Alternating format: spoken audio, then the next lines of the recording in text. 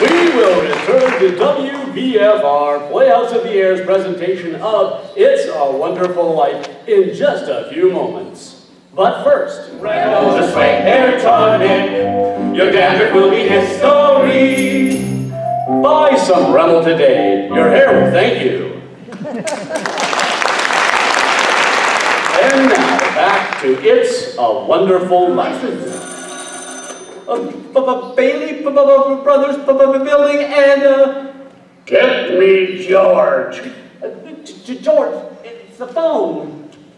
Hello?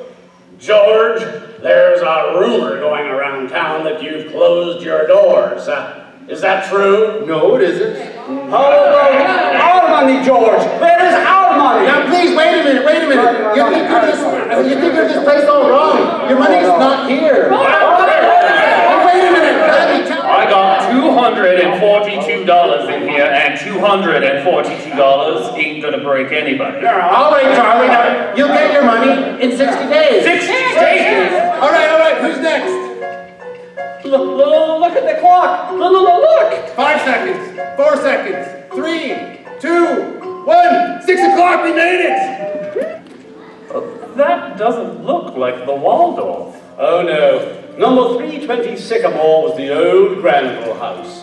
The one George and Mary threw rocks at and made wishes. Mary had prepared the house, including a turkey dinner, romantic decorations, and even a marriage bed. Yes, sir. That's where they spent their honeymoon. That's where they started their lives together. Mary made the leaky old house a home.